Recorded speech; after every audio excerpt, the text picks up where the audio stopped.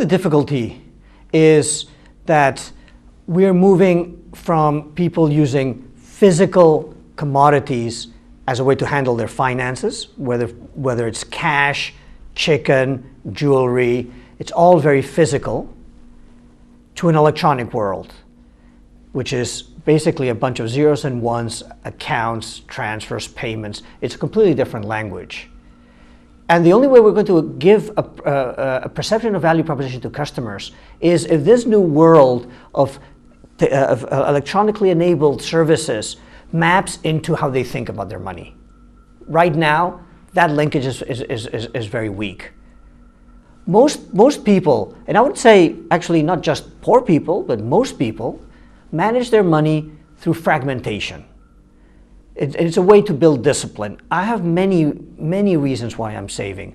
Because I want to buy a bicycle, because I need to pay school fees later on, I need to send money to my parents, I need to set money aside for a wedding.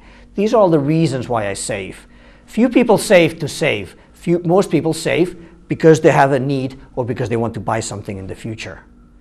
So the way they build up the discipline to save for all these purposes is to fragment their savings, to have some kind of linkage between the savings vehicle and the savings objective. So if under the mattress or this particular jar, it's the money to send to my relative, that helps me not access that jar when I want to go out with friends in the evening. So this kind of mental association of a purpose to a vehicle is very important. So if people do manage their money like that, what use is it for them to say, okay, here's a No Frills account, one single vessel through which you can send for your bicycle and for the marriage and for this and for that. It just doesn't fit into people's mental models. So what we need to do is find ways to replicate what they're currently doing in an electronic format. One idea that I've put forward, which I'm not going to argue is necessarily the right idea, but just to give you an example of how this could be achieved, is to extend the payments logic to savings. Again, people don't save to save, or at least most people don't save to save. They save to buy something in the future, to make a payment in the future.